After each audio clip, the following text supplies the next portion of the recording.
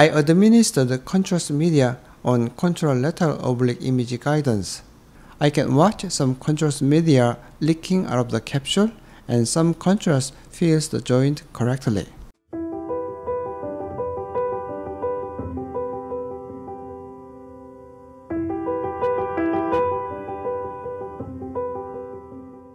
Today, I'll share a clinical practice of transforaminal injection with ipsilateral facet joint injection in case of right L5 foraminal stenosis in patients with high iliac crest. Wait a second. What is it? It is my secret of protection. It is my handmade lead shield that protects me from X-ray radiation. I'll share my experiment about this shield soon. I cover the sterile surgical drape after lead shield. After draping, I'll prepare solutions for the procedure while my technician is preparing the CM setting.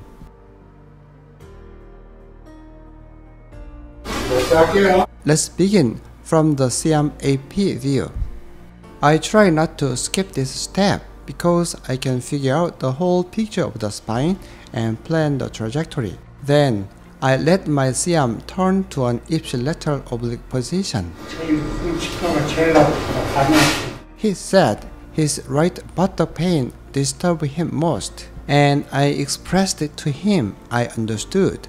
It is the sequential image of the oblique sagittal scan of the right L5-S1 foraminal area. There is foraminal stenosis of L5-S1 with compression of L5 dorsal root ganglion. I think he has a high iliac crest that can obstruct the needle trajectory, so I lessen the degree of the rotation to avoid the needle touch to the iliac bone. I clean the surgical site one more. Secondary infection is the worst scenario of the interventional procedure. Let's begin puncture the skin on the oblique CM guidance. I always protect my hand with the lead gloves and placenta long forceps. At first, the needle will move dramatically, but once the needle takes its track tightly, I can manipulate the needle with my bare hands. I turn to AP view and then more advance the needle on AP view. I am steering the needle by controlling the bent needle tip.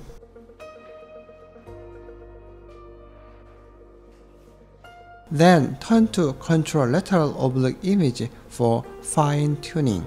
Let me describe the CM anatomy. It is the tangential view of the spinous process. It is the contour of vertebral bodies. It is the contour of the transverse process. It is the outer margin of the pedicle. I advance the needle under the pedicle, but I'm not satisfied with this image because the inferior border is not clear at this angle.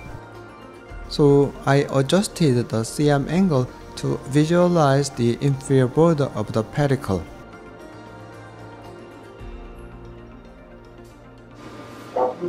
I said, please tell me if you have any discomfort.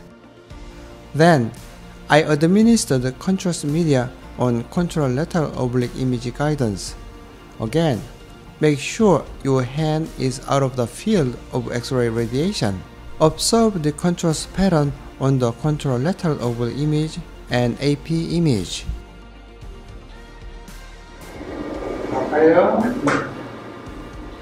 After confirming the transforaminal epidural space, I gently administer steroid mixture and listen to the patient's response. A high concentration of dextrose makes you feel stiff when you push the pump. Next, it is my second target. I intend to approach the inferior recess of right L5-S1 facet joint.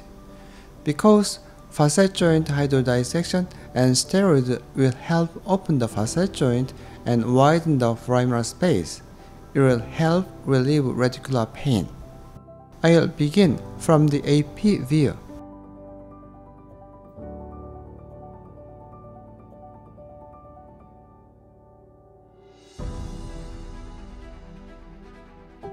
I advance the needle under these image lines. It is the inferior articular process of L4 and L5. It is the imaginary line of the superior articular process of L5 and S1. I'll find the gap between two lines, and it will be my target point. Let me help you to understand the CM anatomy by illustration. It is the inferior articular process of L4 and L5. It is the imaginary line of superior articular process of L5-S1. Then, I turn to ipsilateral oblique position to confirm the needle tip.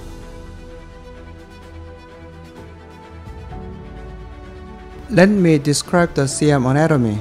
It is the inferior articular process of L4 and L5. It is the imaginary line of the superior articular process of L5 and S1. Let me match with the illustration. It is the inferior articular process of L4 and L5. It is the imaginary line of the superior articular process of L5 and S1.